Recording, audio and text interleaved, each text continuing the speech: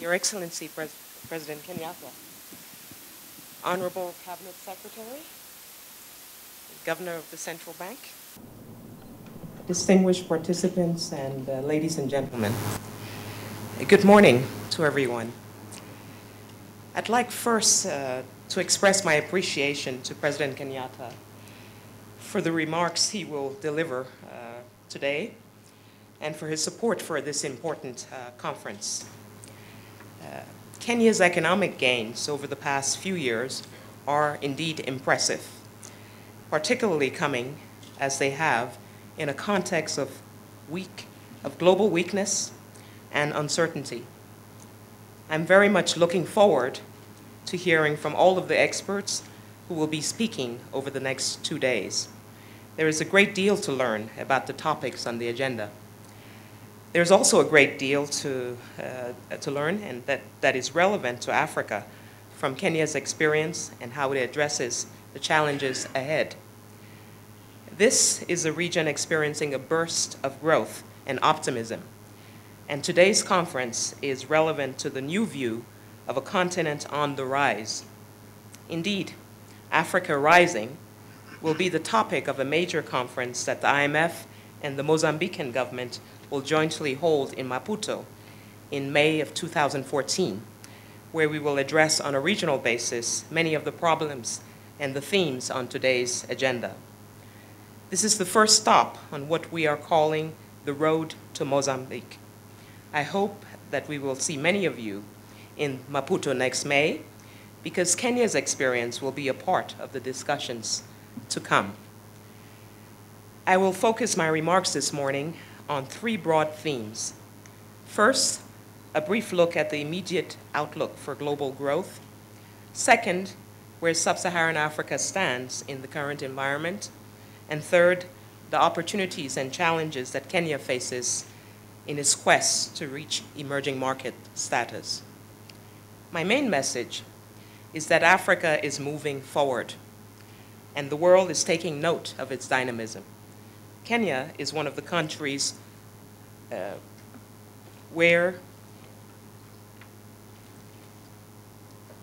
which has taken important steps to stimulate growth.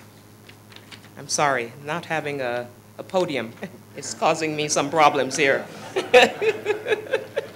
What I meant to say is that Kenya is one of the countries where Africa's recent progress is evident and where the opportunities for economic transformation and growth are manifest. Of course, much remains to be done, and the gains are by no means automatic. The issue, therefore, is defining and implementing the policies that will enable Kenya to seize these opportunities. On the global front, a recovery is underway, but the recovery remains subdued and the underlying dynamics are changing. Recent indicators show that advanced economies have begun to gather momentum, particularly in the United States, where private demand is relatively robust, and Japan, where the government has taken important steps to stimulate growth. Europe is emerging from a deep recession, but for the recovery to be sustained, European policymakers will need to continue their reform efforts at the level of the Eurozone and in individual countries. At the same time, emerging market economies are now slowing after several years in which they led global growth, something that I know has been of crucial importance to Kenya and sub-Saharan Africa. Talk of quote-unquote tapering the monetary stimulus of the United States Federal Reserve has heightened volatility in financial markets and tightened financial conditions for some emerging market economies.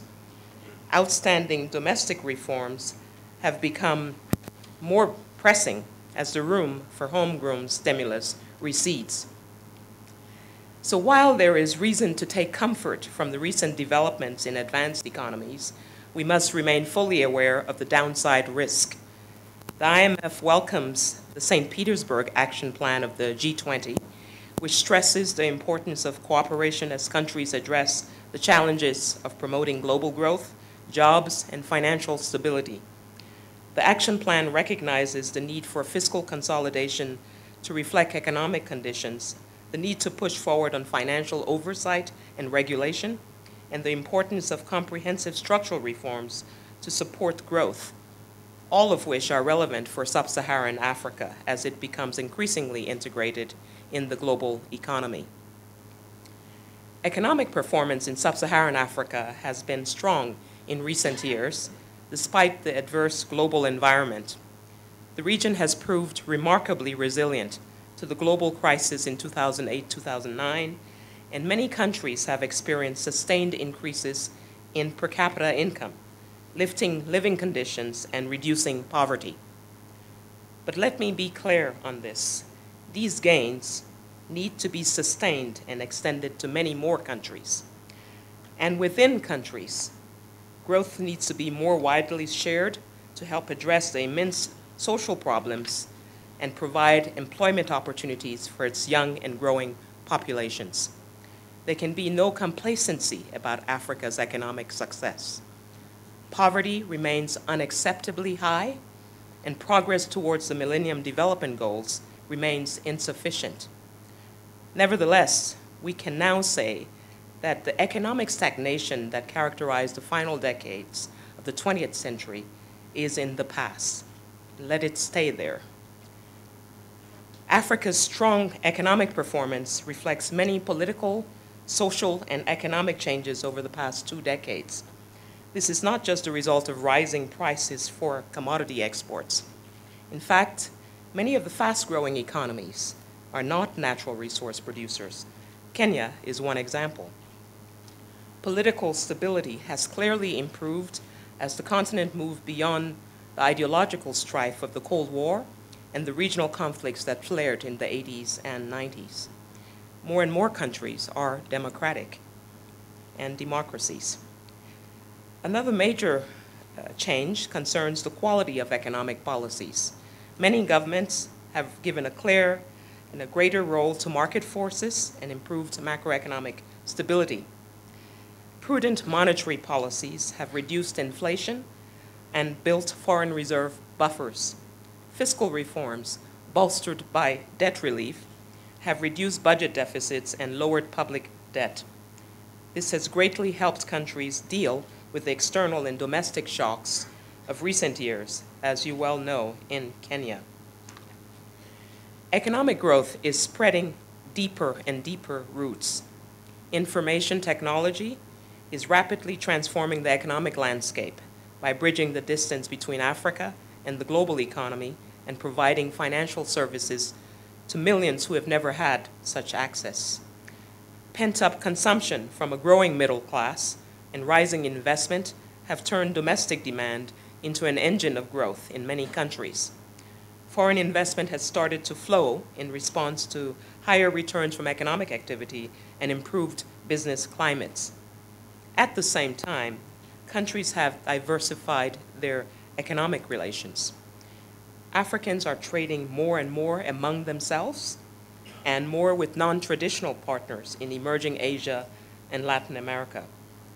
The participation of speakers from these countries at this conference is testimony to that change. We expect robust African growth to continue in 2014, but policymakers need to be prepared for headwinds from the uncertain global economy, the risk of reversal of capital flows, and declining commodity prices. So policies should aim at maintaining room for policy maneuver in the event that these headwinds intensify. To sustain growth and make it more inclusive, capital spending and social spending must remain priorities. In this changing environment, the relationship between the IMF and its African members has also evolved. African voices are heard more. African countries participate as creditors as well as debtors, and our dialogue has been characterized by partnership rather than confrontation. Let me now turn to Kenya. Your country has made major strides and is an example of the continent's market-driven economic dynamism. This has not happened by chance. Rather, it reflects efforts to anchor economic stability through sound fiscal and monetary policies and market-oriented structural reforms. In fact, Kenya has stayed the course of economic reforms with good results. Inflation has been tamed. Economic growth has maintained a good pace despite the less than favorable global economic environment. International reserves are on the rise, and the public debt profile has improved. Financial inclusion is advancing rapidly, giving millions of people a stake in the economy. Foreign investment flows has risen and boosted the stock market. Key achievements in structural reforms should not be understated.